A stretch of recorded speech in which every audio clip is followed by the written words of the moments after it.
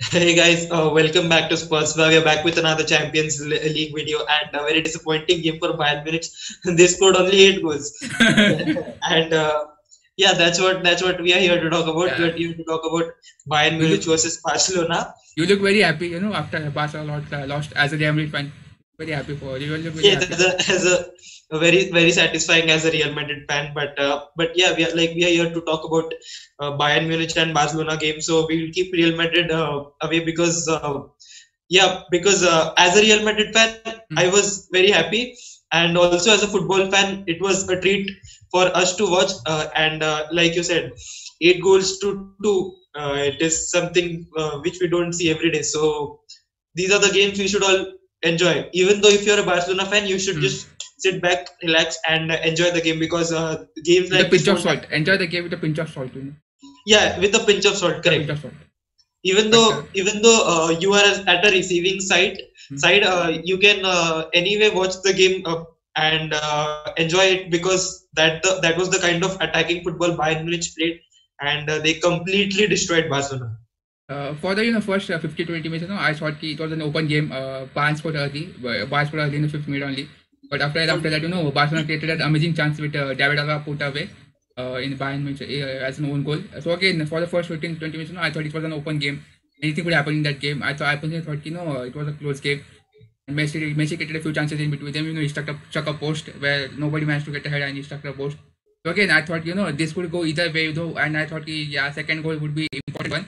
And Bayern Munich got the second goal through Ivan Perisic. He made a darting into the defense, and just I thought he would score it to Lewandowski or maybe Muller, but he decided to go for it and scored a goal.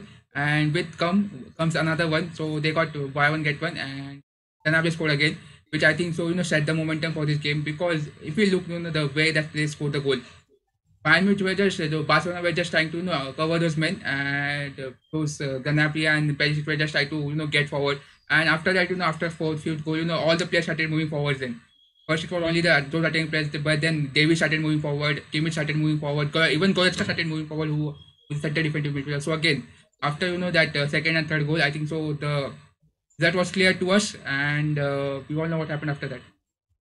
Exactly, and if you know that I had put a story when Bayern Munich scored their first goal under 5 minutes, I'd put a Mm-hmm. story saying that Bayern Munich have made a statement, and yeah, it was actually a statement. And what happened after that was just a result of the German dominance in this game. And yeah, like you said, the first 15-20 minutes the game was open, but after that Bayern Munich completely destroyed Barcelona, and I believe Barcelona had lost the game in within 30 minutes only. And what happened after that was just a result of lousy defending by Barcelona, because it looked like they've already it was like they already har मान ली उन्होंने. And this is what led Bayern Munich to score even more goals. Mm-hmm. So 8 goals to 2, and games like this don't happen every day, like I said. And yeah, it's the beauty of Champions League, I'll say. I think so. Barcelona should have gone for damage control. After considering that fifth goal, I Mm. thought they should have gone in defensive mode, trying to just shut out the game. Don't let even if you are not going to score, then at least don't let them score also.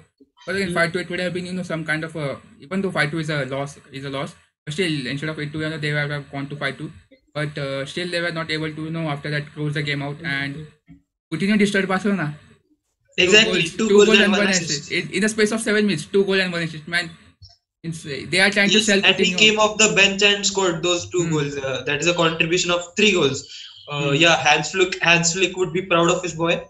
Hmm. And Barcelona, they were trying to just sell him to each and every club. They are just, कोई भी आया तो भाई Coutinho लेगा क्या Coutinho आपने यहाँ पे नहीं क्या बाजी में पैसा 50 ₹10 ₹20 so they are trying to sell Coutinho to everyone. So again, it would have been something a person satisfaction for him, because again Barca just and even the Spanish media just criticized him, day in and day out. They used to talk about him. They used to say that this is the worst signing, worst signing, worst signing. And after that, it goes on to perform like that against Barcelona in space of just 7 minutes. So again, personal satisfaction for him. But again, that he shows did not the celebrate those goals against yes. Barcelona. Yeah, he just refused to celebrate. But yeah, that's what they do when they're playing against their Hmm. their But previous club. And What I what just are want his to, health for counting? ask you one thing. Does that show, man manager of Barcelona? Because again, Coutinho is playing good for Bayern Munich, not that extremely well, but good for Bayern Munich, rather than he played for Barcelona. Do you think that Barcelona have a man management problem? Because they are buying Griezmann, they are buying Dembele, they are playing all these players, but they are not They do. properly. They are not trying to use proper. They are not trying to use them properly as a Hmm. collective unit. So I think so. There's a problem in their man management system. What are your thoughts on that? Barcelona are spending too much money, and yeah, the downfall of Barcelona started when they sold Neymar to PSG, because Hmm. when they got those 200 million, they did not spend those 200 million wisely. They bought Dembele for so many 100 and what 120 million. 120 120 million. million. And then they bought Griezmann for about 100 million. Then they bought Coutinho as well for 150 million something. So yeah, I believe that they have that man management problem. Also, they hijacked that deal from Roma of that Malcolm Marshall. That Malcolm. Malcolm. Malcolm. Sorry, Malcolm Marshall is the West Indian fast bowler. Yeah, they hijacked that signing as well. But when he played for Barcelona, he did not do anything. And actually, And then they sold him as well. Also, again, I think so. Malcolm was, Malcolm was the one, who was trying to give 100% to Barcelona. If we look at that, other than Messi, Malcolm was the one, who was trying to do something for this club. But again, he just got thrown off to Saint Petersburg.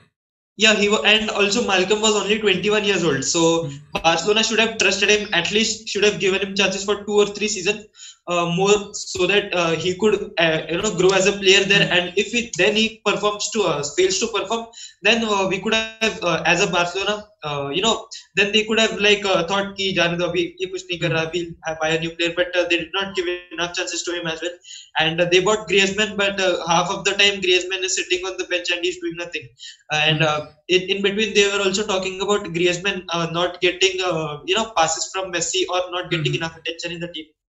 So in between, things like those also happened. So yeah, definitely Barcelona have a man management problem, and they're not making the full use of their La Masia, their club as well. Academy, exactly. They're not making use of their academy as well, because after Iniesta, Xavi, these guys went, then they did not have players who fit in the team and perform like that way. Also, we know about Arthur, who was a young promising talent, but they sold him to Juventus and they brought in Pjanic. So the kind of shambles Barcelona is in right now. And so you think Kike Setien might get sacked? I think so. There should be a lot of change, and I've just heard a report that Messi might leave Barcelona in 2021. So he has given ultimatum, sort of an ultimatum. If you don't do this year, then I think so I will leave. I will find my something, because again, if you look for past 5-6 years, Messi was 28. Back when the last time they won Champions League, and since that there have been. And since they have just poor performances. So do you think that he has wasted his prime year in Barcelona? Because again, I've read a report, and I think so many people would be thinking like that only, because I've wasted now peak years, his prime years, where he would have been at a even bigger player than he is right now. And just suddenly those 5-6 years are gone, and now he's trying to move. So do you think that they can do an overhaul change, because they need it? They certainly need it. I think so. Yeah, there's a need to change for Barcelona team, and also the team is really dependent on Leo Messi, and when they are playing an away game, then and when Messi does not perform, you know what happens. We'll talk about 2016 season when Atletico Madrid kicked Barcelona off. They scored 2-0, and afterwards, then even Roma defeated Barcelona by scoring 3-0. Even though Barcelona had a 4-1 goal lead, then they conceded 3 goals in the next game. And again, last year also, Barcelona were 3 goals ahead of Liverpool going on to the second leg, but in the second leg again they conceded 4. So it is important for Leo Messi to step his game up at away games, especially. Also, we'll talk about the season, the game against PSG as well. Everyone remembers what happened in Camp Nou, but people tend to ignore or forget that Barcelona had lost 4-0 when they played an away game to PSG. So yes, Messi needs to step his game up, especially when they are playing away. And if that does not happen, it is going to be impossible for Barcelona to win the Champions League, because it's important to be consistent over 2 games in Champions League and not just one. Okay, no, it's a Barcelona in shambles right now. Who do you think could manage Barca right now? Because I personally think KK team will be kicked out of the Barca board after at this weekend See, only. it's not Kike's team alone to be blamed because it's the entire Barcelona squad. When Kike Setien was appointed as a coach, everyone was excited. They were like, he's going to bring the cry of policy and all those things, but that did not happen. It did not happen because players failed to perform. So it is important for the players to play according to the manager as well. And so this is why only Kike Setien is not responsible. It is the entire unit. And they were also talking about Barcelona's president being a pain in the ass for them. So yeah, so those things also matter. And yes, so So again, maybe I Kike think Setien would be. So yeah, coming to your question, if Kike Setien would be kicked off as a manager, he might most probably be, but it is going to be difficult for them to find another replacement because they did this exact same thing to Valverde as well last season. This year they are doing this to Kike Setien. So it's not only the manager, it's also the players. but again, if your players are not responding to manager and if they don't believe in their manager, then what's the use of that manager? Because again, you can't throw Exactly. each and every player. All you can do is just change the manager and hope for the best. So Change the again, manager. Yes, no matter how good your manager is, if the players are not able to perform well with him, then you should most probably change your manager. Same thing happened with Virat Kohli and Anil Kumble as well. Anil Kumble was a great coach, but if Virat Kohli does not agree to him, it is ultimately Virat Kohli who has to play, not Anil Kumble. So when those things arises, those conflicts arises, it's better to change your manager than the players because players are there to stay and the manager is not the one who's going to play. So yes, they are going to be sitting. And as far as his replacement is concerned, if they bring Xavi back in the club, that will give their fans a hope, and he might actually win few trophies or do something for the club because it's his childhood club as well. So again, there are a lot of few names coming out. Massimiliano Allegri is one. Mauricio Pochettino, who managed Spurs, who brought that Spurs, from that mid-table mentality to winning Champions League mentality, Champions League spot. Okay, and he is one of the option, and the other option is Ronald Koeman, but I don't think he would be a Barca manager right now because he has to manage Netherlands. So these three options are there. Xavi is there, Mauricio Pochettino is there, and Massimiliano Allegri is there. Who do you think is the best suited? I think he is Mauricio Pochettino. Xavi, I think so. They had a talks between. I heard they had talks between them, and Xavi demanded a full control of the club. Full means full control. And Barcelona, they were no, we will not give you full control. Can just control the teams. So there was some disputes between them. But Mauricio Pochettino, who first said that I would not manage Barcelona because of Espanyol, but now he's backing to that statement, and he say that anything can happen. So who do you think who can take charge of Barcelona? Personally, I feel it should be Mauricio Pochettino. Yeah, Pochettino is going to be a huge prospect. He is a good option as well, but I think Barcelona might move to Xavi because even though Xavi has asked the full control of the club, he might actually, and even if he gets it, it shouldn't be a problem because I don't think he's going to increase problems for Barcelona because Barcelona is his childhood club. He's played for Barcelona for so many years. He loves Barcelona. Fans love him, and he's also played with players like Messi, Suarez. So the players in and out know him. The managers in and out know him. The managers of the club in and out know him. Everyone there knows him. So if he gets the charge of Barcelona, then it would increase the hopes of the fans as well, and that could be good for Barcelona as well. And we all know that all these clubs are moving on towards the legends for managing. Chelsea did with Lampard,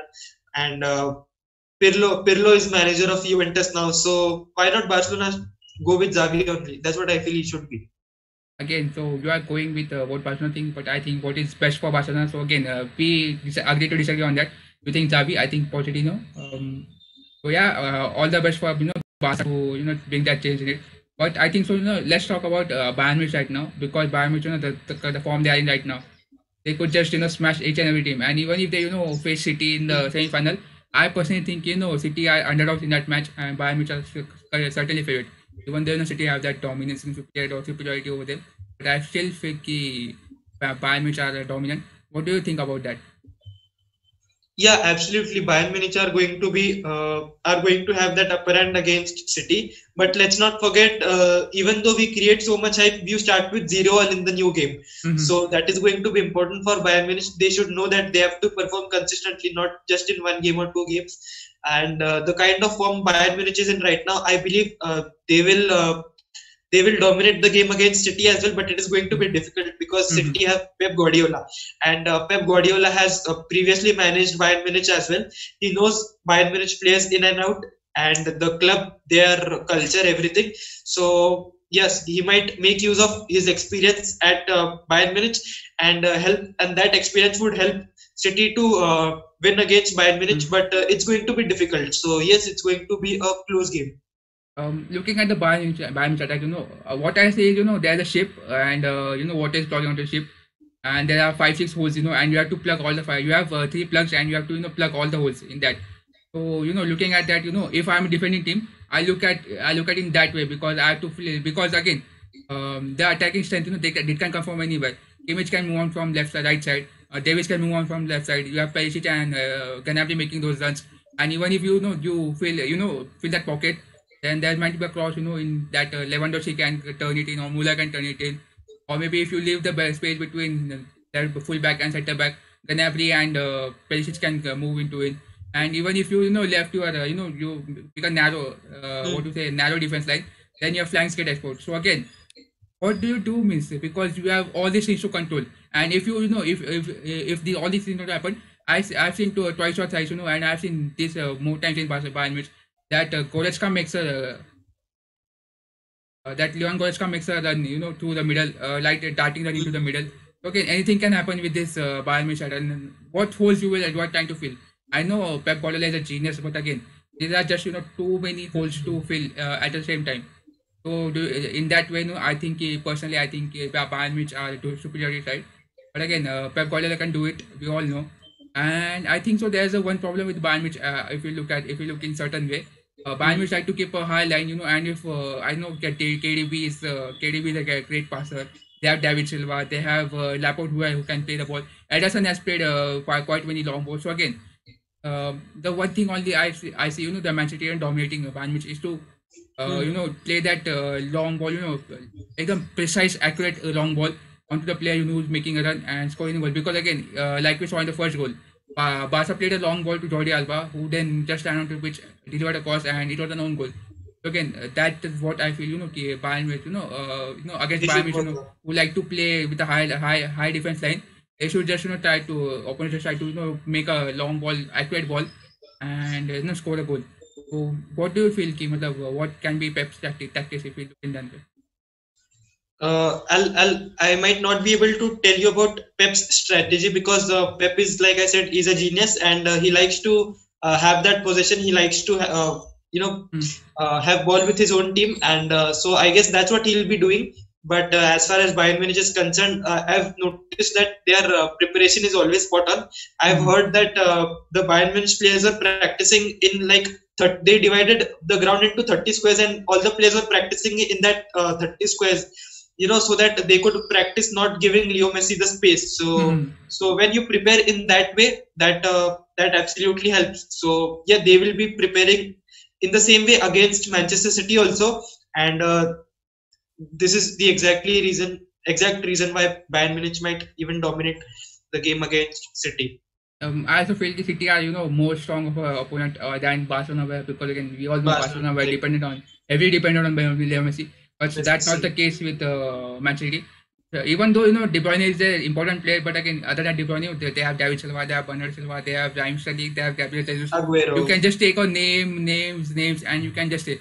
But one problem I see is that that back line.